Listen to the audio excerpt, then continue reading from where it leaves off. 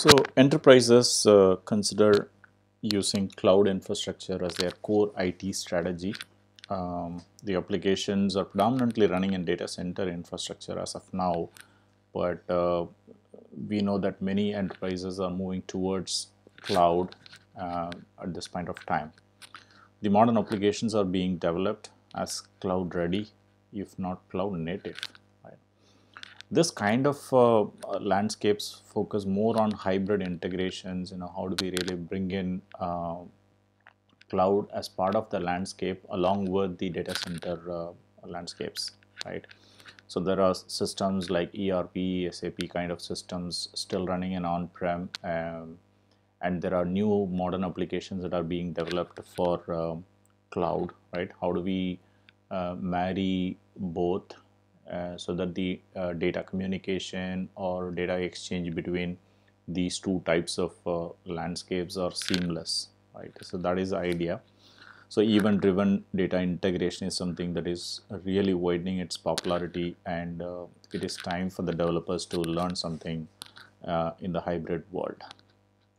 This video is actually to explain how Google Cloud can be accessed from a Java application that is running on-prem, and we will try to focus on a very important service of Google, which is PubSub. Right. In this video, we will also see a little bit of creation of a project, creation of PubSub components like topic and subscriptions, its security configurations for accessing the subscription, and finally we'll develop a Java client using Spring Boot. So that is the idea. So let's first begin with the Google side of activities. This is my project. This is my default project. I'm going to create a new project for this video. So let's begin. This is going to be a new project. Let me call this as marketing. Let's see whether I can create. I already created one project as marketing. Hopefully it allows me to do that. It takes a while before I start creating resources in this new project. Even though it says the project is created, sometimes it doesn't allow me to see whether I can create new PubSub kind of resources in this new project. But anyway, let's go ahead and try creating. First, let me change to the new project what we created. So this is my new project, and I'm going to create a new topic in this project, right? So hopefully it allows me to create. So it says enabling cloud PubSub API.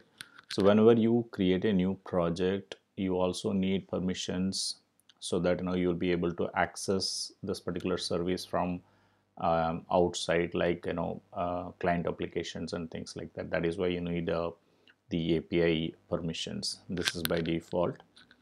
Let's create a new topic. Let's call this as this is our marketing department project.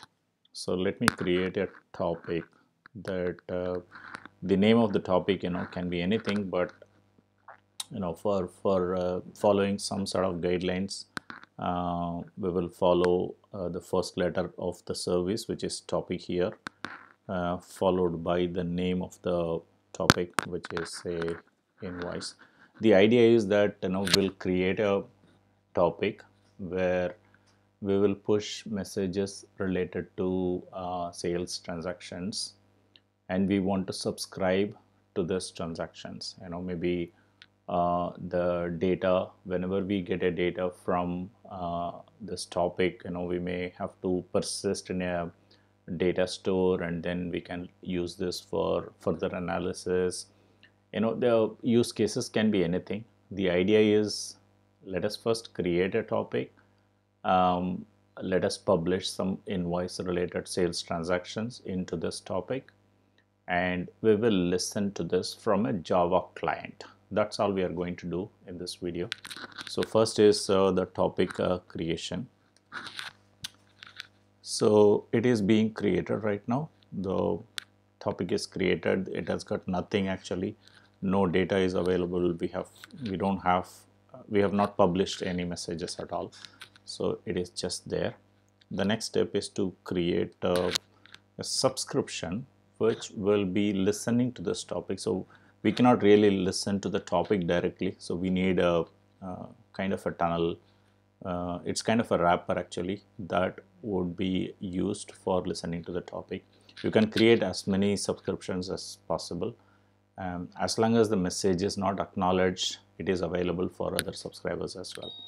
So let us first create a subscription. We call it as following the same guideline.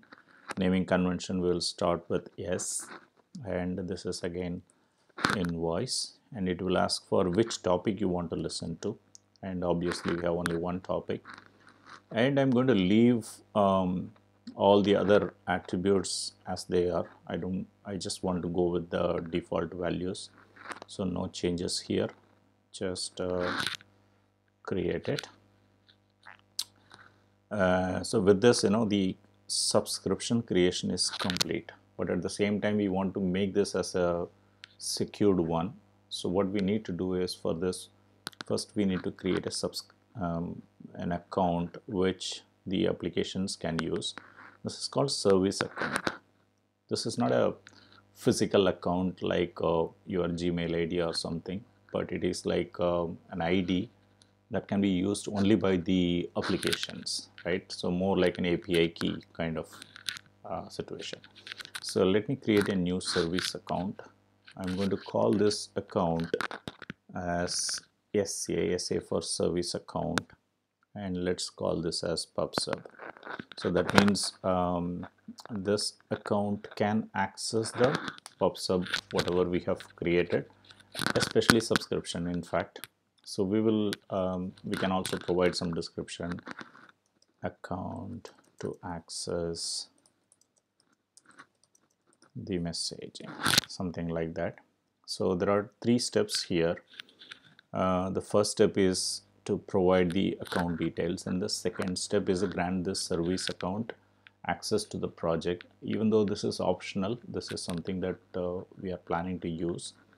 We will give only access to PubSub as an editor, right? That means this account doesn't have a full access. It can modify the topics and subscriptions, and it can also publish and consume messages.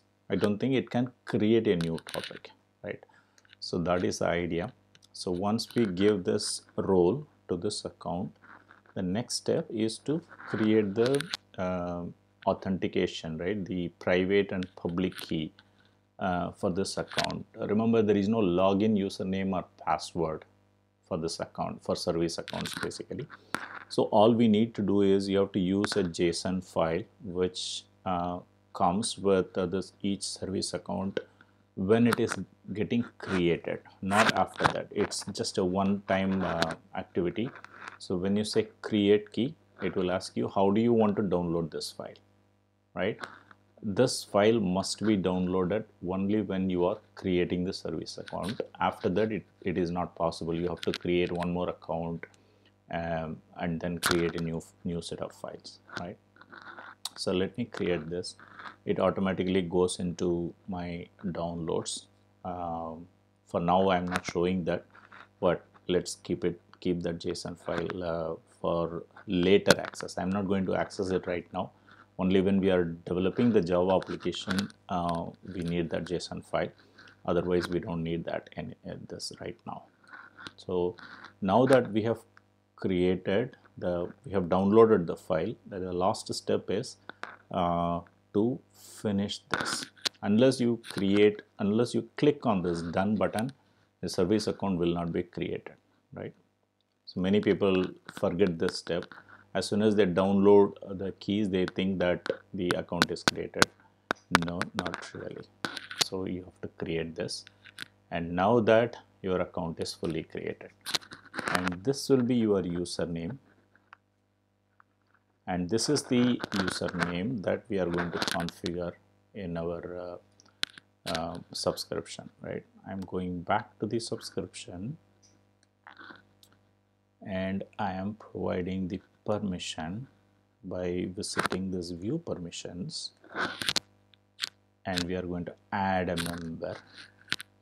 Here the member name is nothing but the service account name, right? So as soon as you enter, you get these two values. I think both are same. You can just do it like this, and we have to give the same role permission here as well, the PubSub editor, right? And then save it. The permissions are updated. You can even verify this here, that the service account has been given this permission, right? With this, Google Cloud structure is ready. We are now ready to move on to the Java side, right? So that is the next step.